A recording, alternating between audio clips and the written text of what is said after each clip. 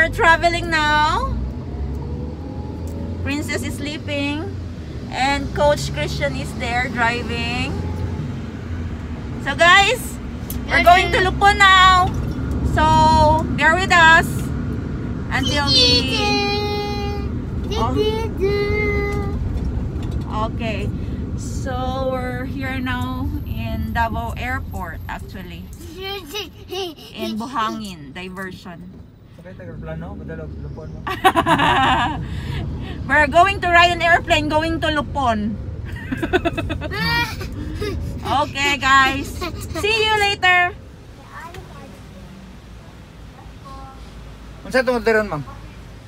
Queen, what are you going to eat?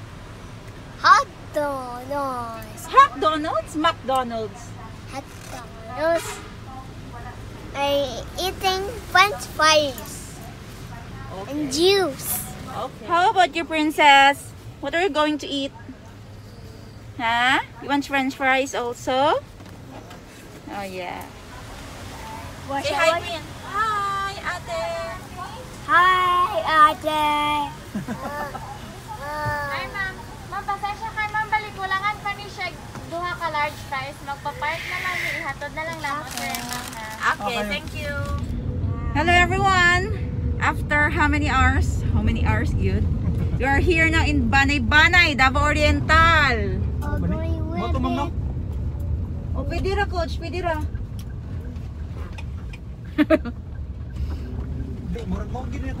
Amo gini na itong giagihan.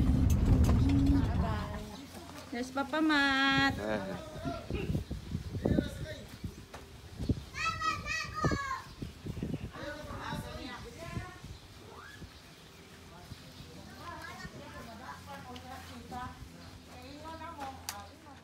Hello everyone, I'm back and we're here now in Banay-Banay Cemetery. Mama and Virgie is there. And we're going now to Lupon. Say hi, Princess!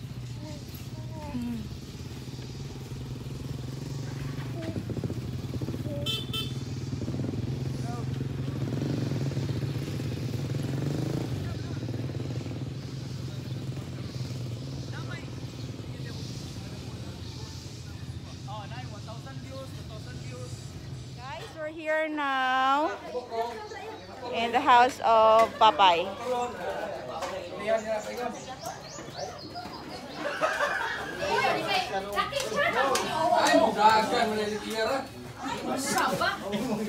Ano sa kanya niya nante? Hi! Ay, nag-video call siya? Wala, nag-video call. Isa na pa niya. Hi, yan! Ay, si yan, si Mikmik man itong video call. Gabi! Si Mikmik man itong video call. Ako kayo, mag-video naman kasi na kung yan, malipay naman taon. Maurag yun ay kalipay yung taon niya.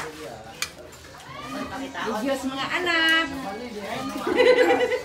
Tagabuntag, ante, pag mata na dapat na video. Para mo lang yung kalipay. Sus, katulgan man ang bebe, ay. Sleepy na ikaw. Ate, say hi, bye-bye. Hi, Papay. Uncle Rocky. Mama. Pa, may na-open na.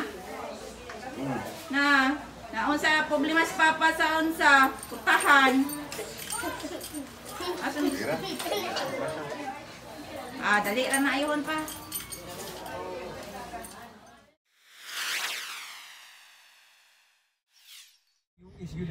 Hello everyone! We're going home now. Sorry I didn't vlog too much because I'm having a great time with my relatives. Actually, the relatives of my husband. So now, big video.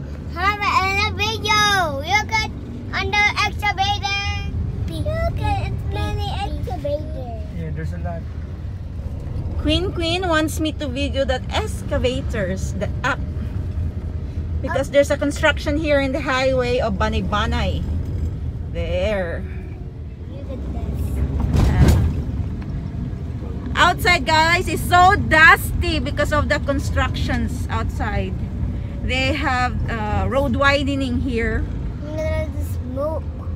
What? And smoke. It's not smoke. It's dust. It's Dust. not a smoke. It's dust. Okay, so nice. we're going home to Davao City now. We'll just keep update you. Gusto ka, coach? Bay na mo na. Mana ako na. Siya mo mo. Gusto ka? Ay, hindi mo. Ay, baby. What do you have, ate? What's the juice? Yeah. I'm moving. Hi, ate. Hi. What is it? It's wet. It's okay, we're going home now. Guys, we're here now in part of Panabo. Ay, Carmen! Davao del Norte. Just a quick stop, guys, because Queen asked to wee-wee. Finish moving. Yeah, you finish wee-wee. Princess, say hi!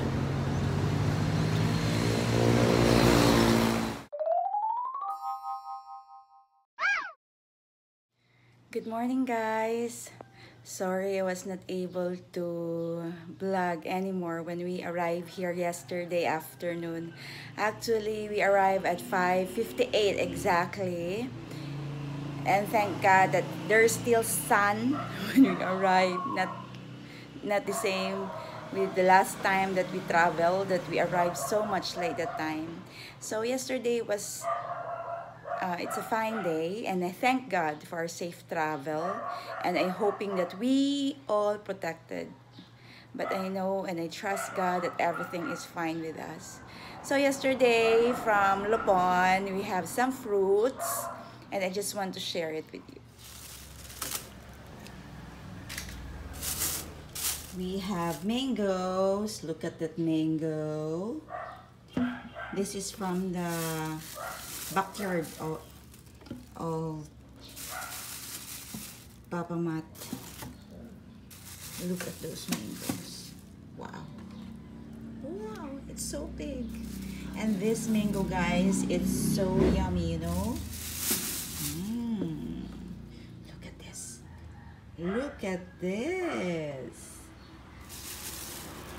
I'm always longing to have this mango before when Mama Luz is still alive, because she's always giving me this one every time I went there. Okay, then I also bought a whole watermelon.